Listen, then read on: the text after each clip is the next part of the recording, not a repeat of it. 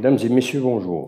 J'ai le plaisir de vous proposer, dans le cadre de cette nouvelle édition de l'Eco Talk, une émission économique de l'EDG TV, de débattre d'un sujet qui n'est pas des moindres, d'un sujet qui traite d'un secteur qui est au bord de l'agonie, d'un secteur sinistré. Il s'agit de tourisme. Et pourtant, c'est un secteur qui, en temps normal, contribue à presque 10 ou 11% de PIB et procure de l'emploi à plus de 10 millions d'individus. Pour faire le tour de la question, dresser l'état des lieux et éventuellement parler de perspectives ou de priorités à retenir, j'ai le plaisir de recevoir Samir Sahraoui. Samir, bonjour. Bonjour. Je rappelle que vous êtes fondateur d'un cabinet conseil, conseil en tourisme et en investissement touristique et en immobilier. Vous êtes membre de l'AEI, l'Alliance des Economistes Istiqlaliens. Et en même temps, vous avez exercé en tant que directeur général au sein de l'ONMT, l'Office National Marocain du Tourisme. Oui. Donc, je présume que vous êtes au fait des mots de secteur. Donc, je vais enchaîner par une première question. Est-il risqué de se tromper de dire que, finalement, l'essoufflement de secteur ne date pas de la pandémie et que, finalement, la pandémie n'a fait que, entre guillemets, réveiller les démons, quelques démons de secteur? Il y a du vrai dans ce que vous dites. ولكن اسمح لي اولا ذكرتيه بانه السياحه كتساهم 10% في المنتوج الداخلي الخام وهذا صحيح. Mais je voudrais insister sur cette importance, si vous permettez, du tourisme dans l'économie marocaine. Effectivement, c'est 10 points.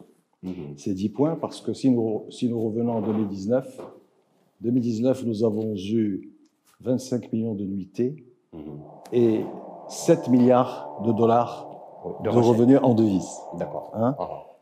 Auquel il faut ajouter 40-50 milliards de dirhams pour le tourisme domestique national, السياحة الداخلية، وبالتالي كنوصلوا ل 11 110 ديال الملايير ديال الدرهم، ما يساوي تقريبا 10% من الناتج الداخلي الخام. بيان.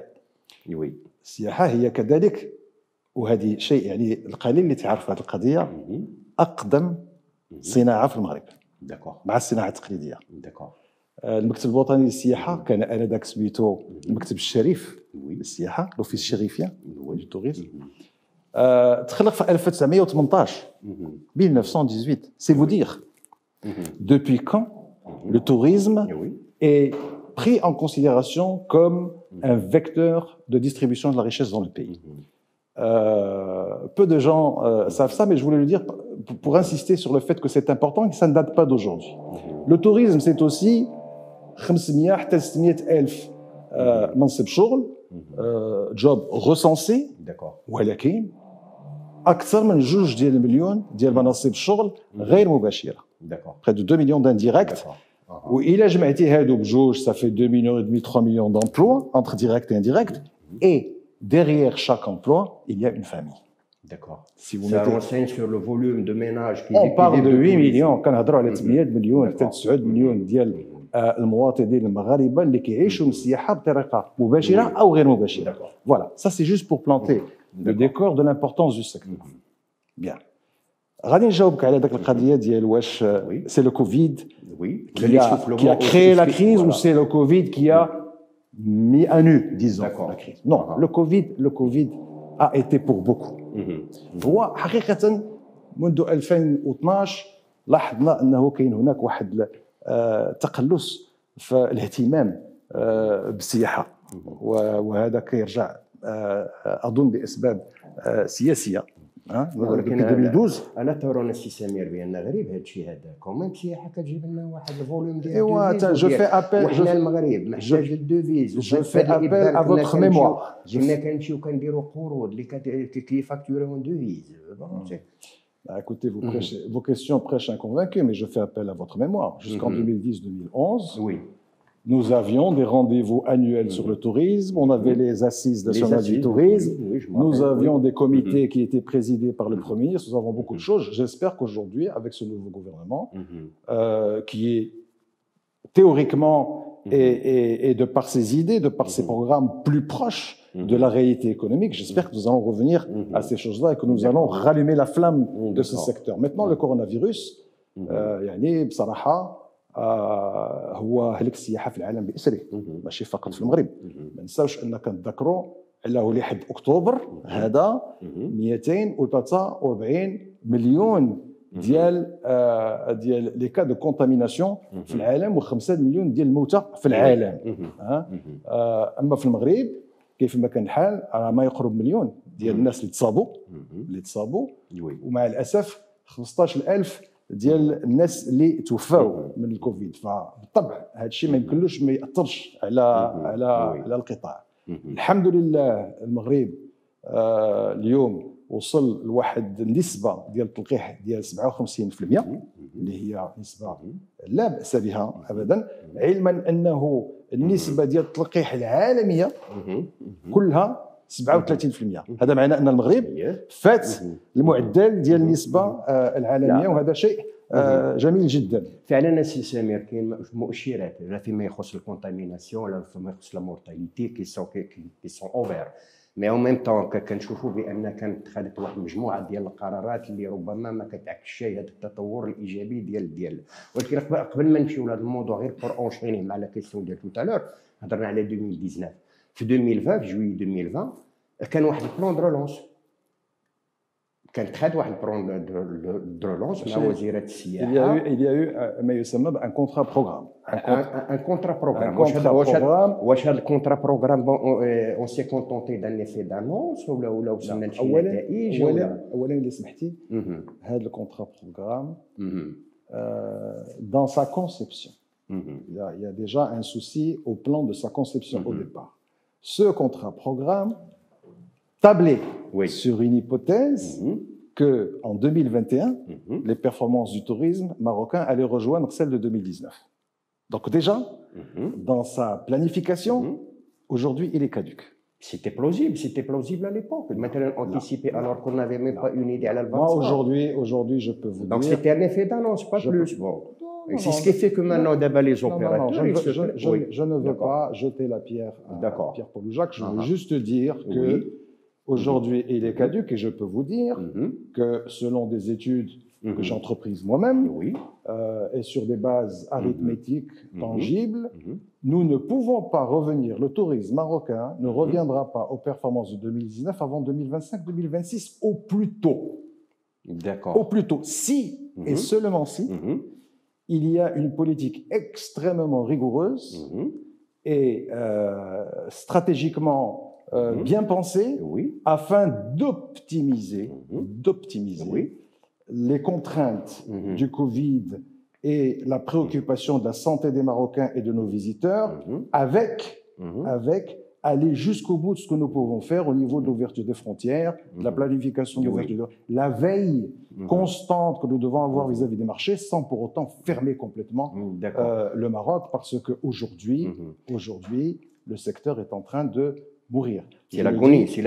Je le dis et je prends la responsabilité de ce que je dis. Si vous permettez, Oustad, العالم بأسره, la planète Terre, la planète tourisme, في 2021 فقدت 80% ديال السواح les touristes internationaux par rapport à 2019. Je parle de 2021. هاد السنة اللي مازال ما تقادرش.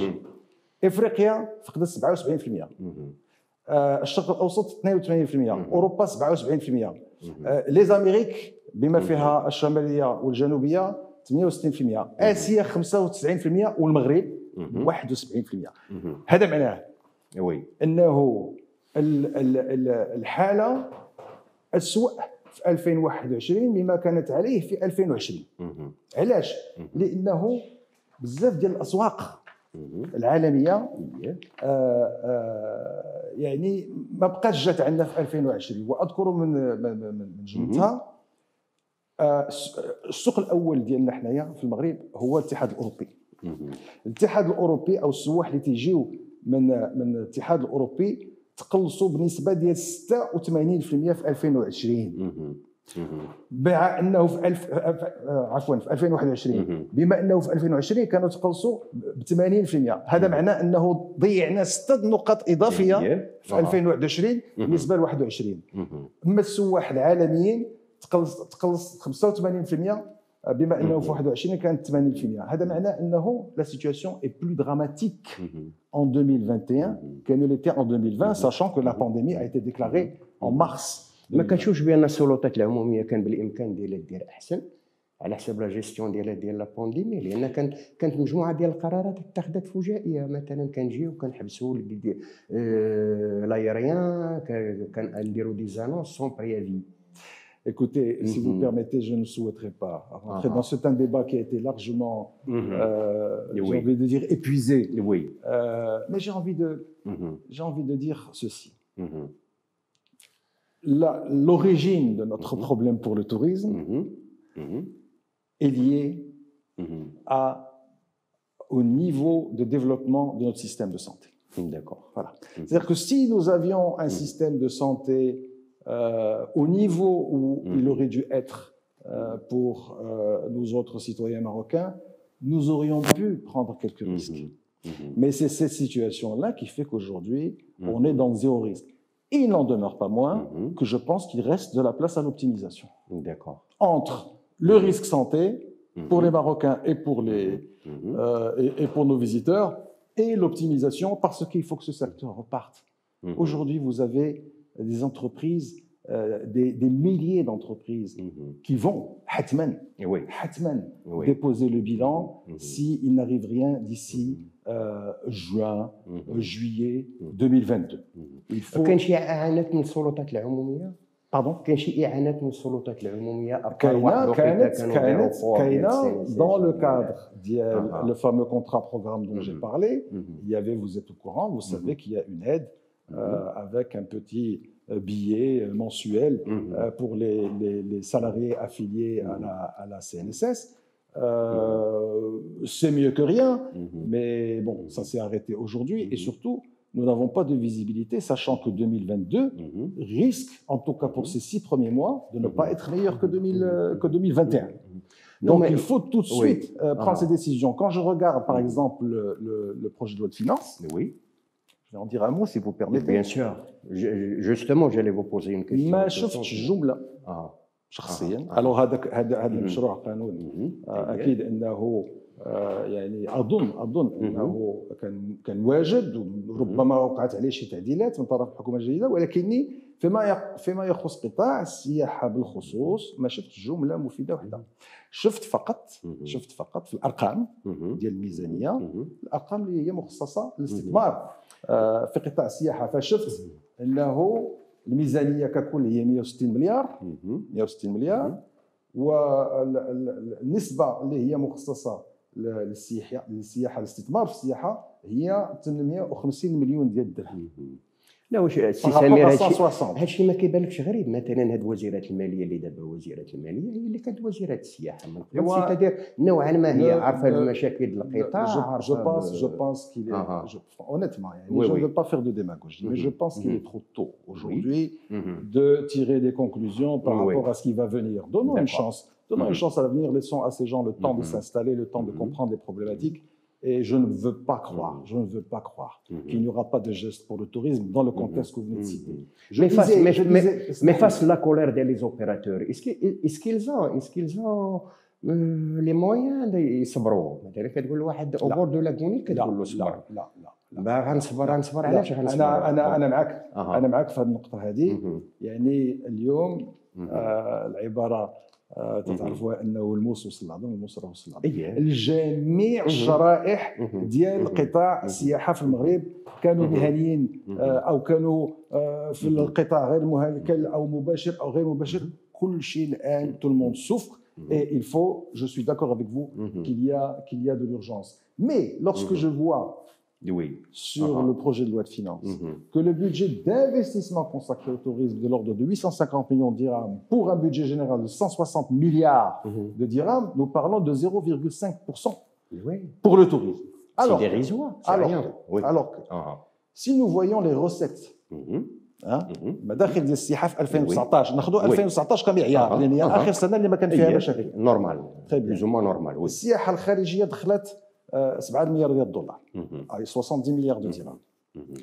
السياحه الداخليه قلتها قبيله دخلت ابوبخي 50 مليار دو درهم، 120 مليار دو درهم 120 milliards de dirhams راه دخلتها السياحه دخلتها السياحه يعني هذا الناتج سي vous voulez c'est le PIB tourisme في المغرب جميع الدول اللي كتعطي اهميه للسياحه ويعني واعيه بالاهميه ديالها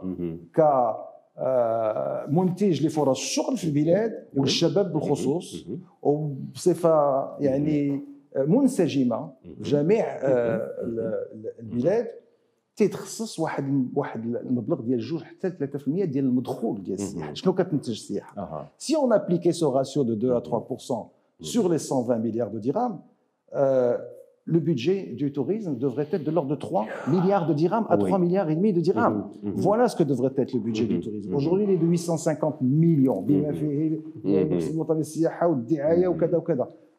واليوم لازم يكون هناك وعي انه le tourisme est en difficulté, les emplois sont en difficulté, 10 points du PIB sont en difficulté, donc il faut 2 chantiers. Un chantier prioritaire, l'urgence اليوم, qu'est-ce qu'on doit faire aujourd'hui pour sauver les emplois? D'accord. Et pour empêcher la migration des emplois et des compétences acquises au fil des années, moins 50 ans, au fil des années, pas vers l'agroalimentaire, vers la banque, vers des secteurs qui sont moins sinistrés que le tourisme. Ça me semble une priorité. وهذا ما يمكنش إلا إعانة من عند الدولة qu'il faut discuter avec le concours du secteur privé les professionnels qui lui هو اللي مضروره هو اللي عارف ce sont des gens raisonnables qui vont pas demander la lune راه كلشي واعي بلا situation بلي priorités. Donc premier chantier de court terme c'est sauver les emplois. Le deuxième chantier الذي لا يقل أهمية عن الأول هو ما ستكون سياحة الغد في المغرب. لا إلا سمحتي السي سمير قبل ما نديرو السياحة ديال الغد انا بغيت رد الفعل ديالكم على مثلا كنجيو كنديروا لانولاسيون ديال واحد 24 اسامبلي ديال لوفيس ناسيونال ديال لو ام تي لورغانيزاسيون مونديال دو توريزم اللي كانت كوميم تكون في مراكش من 3 نوفمبر حتى لو 3 ديسمبر كانوا غيجيو دي ديليغاسيون سا لي كريي د لانيماسيون دوكو كان انوليو ان تيل ايفينمون كيمشي ليفينمون لمدريد. انا ما نكذبش عليك ما عرفتش الاسباب بالضبط اللي ادات او اللي ادات لهذا القرار. كل ما يمكن لي ان اقول هو انه يعني nous ratons une occasion en or de revenir sur l'échiquier touristique international. Donner une image, donner une certaine... Je ne peux que déplorer, mais je ne peux pas condamner parce que je ne connais pas les raisons précises qui ont conduit à une telle décision. D'accord. C'est un manque à gagner énorme. Moi, je m'adresse aux professionnels de tourisme. C'est un manque à gagner. Bon, ce sont 43, 45 pays, des délégations, et avec les touristes qui vont avec, une image de marque. Bon. C'est un manque à gagner au plan financier pour les professionnels de la ville de Marrakech. Ça c'est clair. Ça c'est clair. Mais plus important encore, c'est une opportunité ratée. Parce que nous aurions été, le temps d'un congrès, le point de mire du tourisme international parmi les professionnels, les institutionnels, et nous aurions joué un rôle important dans ce que j'appelle moi personnellement la diplomatie touristique. Diplomatie siyahia, ça existe. Il y a une organisation, l'Organisation mondiale du tourisme, qui est une émanation de l'ONU. C'est pas rien. Donc, nous devons d'ailleurs mettre un pas dans la diplomatie touristique mondiale. Nous sommes aux portes de l'Europe, nous avons une situation géographique qui est extraordinaire par rapport à beaucoup d'autres pays, et il y a une proximité culturelle, il y a beaucoup de choses qui devraient nous conférer un rôle important dans la diplomatie touristique internationale. Mais permettez-moi de revenir sur le point que j'ai essayé de développer. Je disais qu'il y avait un chantier court terme, sauver les emplois, accompagner les professionnels et les secteurs privés. D'ailleurs, اسمح لي بغيت نثير انتباه على واحد النقطة مهمة. هذه الأزمة اللي كتعيشها السياحة الآن في العالم وفي المغرب بالخصوص، باش الدولة يعني تقرر إلى أي حد غتوصل مع القطاع في الإعانات وفي dans l'accompagnement. خص واحد الإطار قانوني. شنو هو aujourd'hui ما كاينش. Aujourd'hui il y a un contrat programme تمضى. D'ailleurs je disais qu'il est caduque parce qu'il s'arrête à 2021. Il faut moi je pense هذا رأي شخصي جدا تخصو هذا الإطار القانوني. Et ce cadre juridique ne peut être que celui de la force majeure أو بالعربية القوة القاهرة. واش كاين شي قوة قاهرة أكثر من هذه القطاع السياحة اللي هو القطاع اللي مضرر يعني بشكل لا يتصور أكثر من أي قطاع آخر في المغرب. لا خصوصا السي سمير إلا سمحتي لي سي كو دورينافون il ne serait plus question داك لو توريزم دو ماس داك لو توريزم دو فوليوم au vu de la distanciation au vu هذا الكوفيد الفاريان.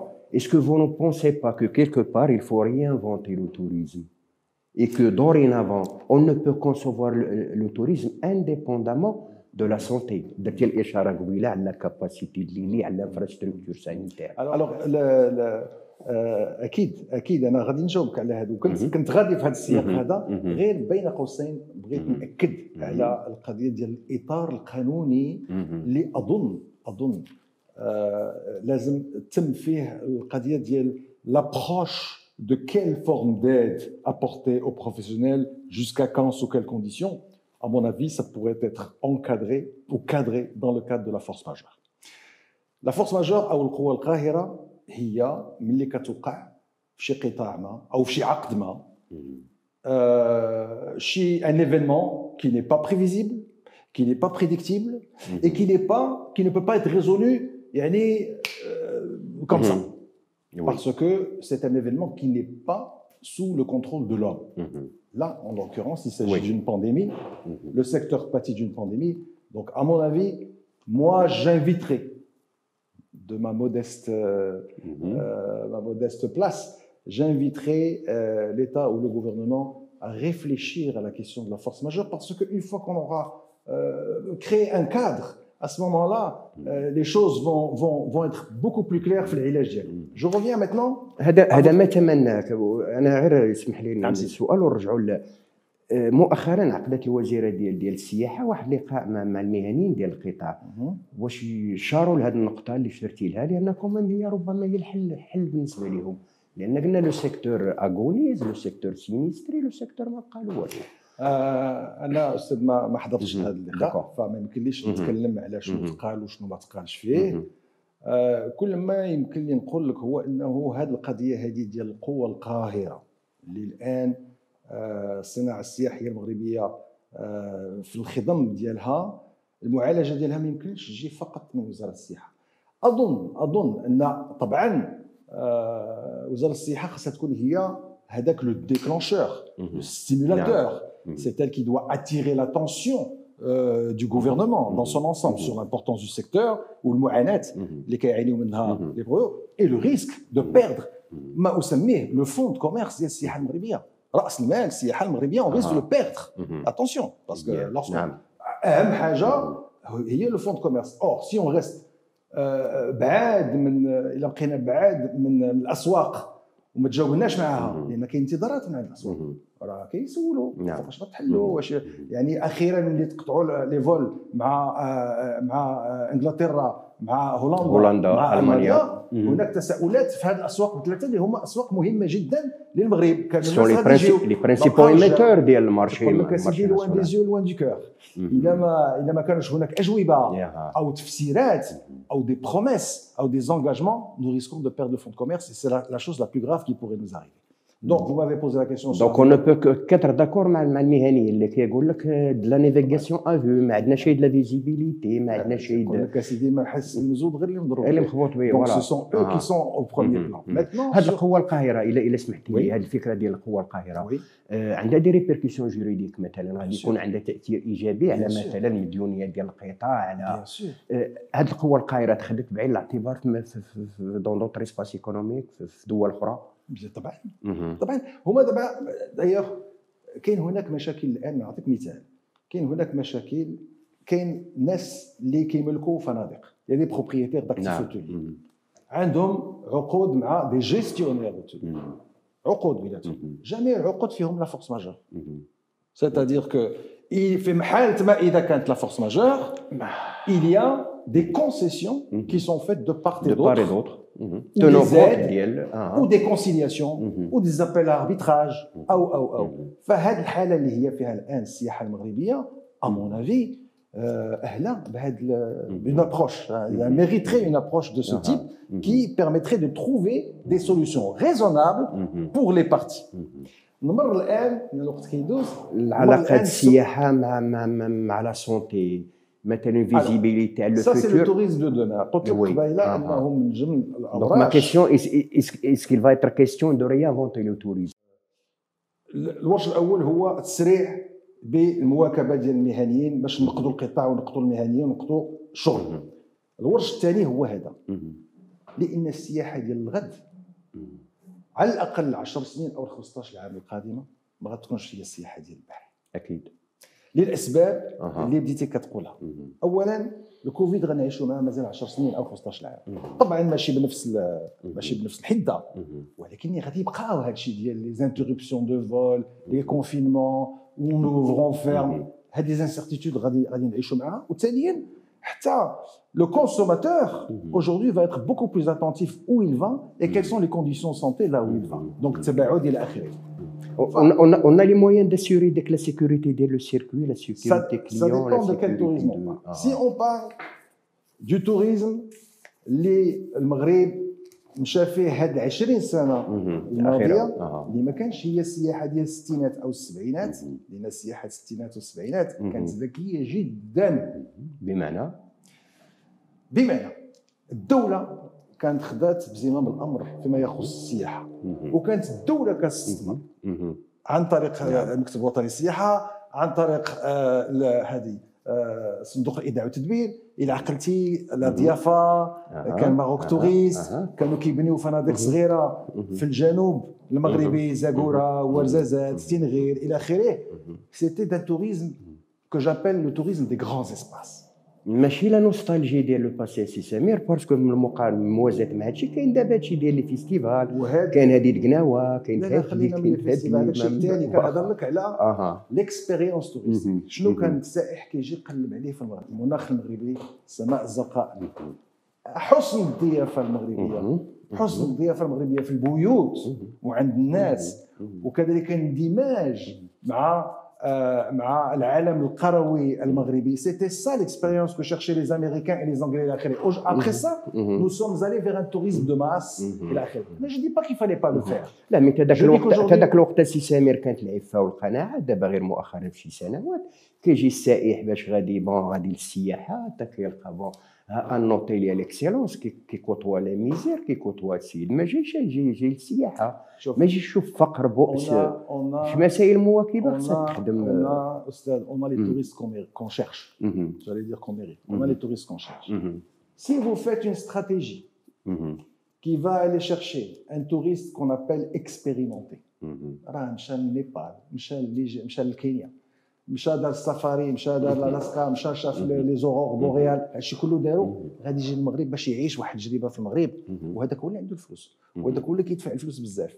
داكور. اما هذاك السائح اللي غادي يجي يتزاحم مع عباد الله في ان اوتيل كون ابل اون انكلوزيف، ما تنقولش انه اون انكلوزيف ما مزيانش، تنقول انه ماشي هذا هو النموذج اللي خصنا نستثمروا فيه. فهذاك سي ان توريست كي شيرش لو بري، كي شيرش لو بري et un maximum d'activité pour le moins d'argent et qui laisse le moins d'argent en banque. فالمستقبل تيخص، وهذا كان لازم يكون قبل الكوفيد. C'est là que je vous rejoins sur les insuffisances de la stratégie marocaine avant le Covid.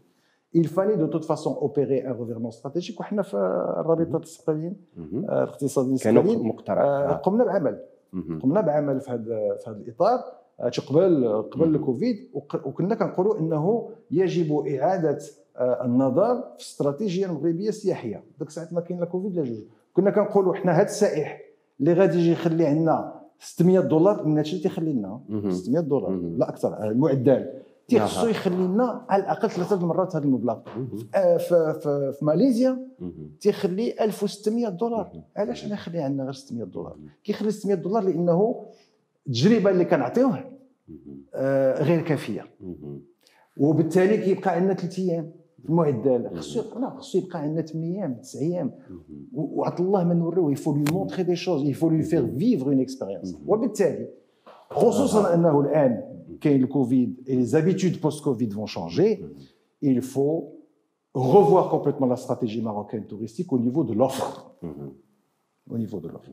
À mon sens, il faut monter en gamme et il faut un nouveau produit touristique qui est celui des grands espaces. Bon, هادشي كاين افكار وكاين يعني كاين بزاف د الحوايج الحمد لله اللي غادي يطول الشرح ديالها في هذا النطاق هذا. Mais il n'y a pas de baguette magique. Personne ne peut venir dire aujourd'hui je vais faire ça et je vais retrouver mes 13 millions de touristes. Non, il faut du temps. Ça n'arrivera pas avant 2026-27 avec un taux de croissance annuelle moyen qui va être de l'ordre de 15, 16, 17%. On ne peut pas faire plus, voire même 20% parfois. Avant 26-27. Oui. Entre-temps, les professionnels, les opérateurs peuvent, entre guillemets, se rabattre sur le tourisme interne et en même temps faire une action de réadaptation, mais pas adaptée aux ménages, à la nature des ménages marocains. Le tourisme interne, c'est ce qui a sauvé, c'est ce qui a limité les dégâts en 2021. Parce que le tourisme interne a progressé, si vous voulez, le tourisme interne, il était à moins 71% en 2020 par rapport à 2019. Aujourd'hui, il est à moins 42% par rapport à 2019. Ça veut dire que... Et d'habitude, il contribue à hauteur de... 36%. En termes de PIB. 3, 6, 4... Il contribue à hauteur de 36% du volume global des nuitées au Maroc. أول سوق للمغرب هو المغرب بنفسه. Donc ce n'est pas une solution de rechange. Contrairement à ce que pensent beaucoup de gens. Non. Il ne pourra jamais être une solution de rechange. Il faut juste le préserver pour qu'il continue à contribuer, un temps soit peu, à l'activité touristique. Mais à votre avis, comment le préserver? C'est-à-dire comment adapter l'offre? شكرا على هذا السؤال. يجب كذلك إعادة النظر فالمنتوج المغربي الموجه للمواطنين المغاربه. ويجب أن يتخذ بعين الاعتبار الانتظارات ديال هاد السواح المغاربه في الشرائح ديالهم كلها. كتعرف في التسويق الماركتينغ عندك سكون ابل لي سي اس بي كاتيجوري سوسيو بروفيسيونيل ا بي سي. حتى حنا عندنا ا بي سي ديالنا. سي هو داك الميناج اللي المردود ديالو سي دو لوردر دو 3500 4000 درهم بار مو، عنده الحق في الاستجمام وعنده الحق في السياحه، خاصو منتوج سياحي. بي خاصو منتوج سياحي وكل شيء كينطلق من العروق ديالنا. شنو المغاربه شنو كيبغيو ملي كيسافروا؟ كيبغيو يتنزهوا dans un cadre convivial مع العائله. الوغ النزاهه ماشي هي لي اشلان لو بيتون ابدا. لي شامبر فيهم 15 متر كاري وتمشي تغدا في ريستورون سي با سا كي سا. هما تيخصهم منتزهات داير كوم نابيل سا، تيكونوا بالخشب بالحجر. عقلتي على افران كيف كانوا هذوك لي شالي؟ هذاك الشيء اللي بغاو المغاربه. دونك تيخصهم واحد المنتوج والدوله هي اللي تيخصها تعطي الانطلاقه ديال هذا الشيء. كان واحد التصميم سميتو لو بلان بلادي ولكن يبناو دي اش ال ام او ليو دو كونستروير دي فوالا. دونك السياحه يمكن لها تفوت هاد 36% شريطه ان يكون هناك منتوج اللي يكون بونسي en fonction des attentes وان الدوله تستثمر فيه كما عملنا في الستينات. Je peux avoir un petit mot sur l'artisanat qui est quelque part intimement lié.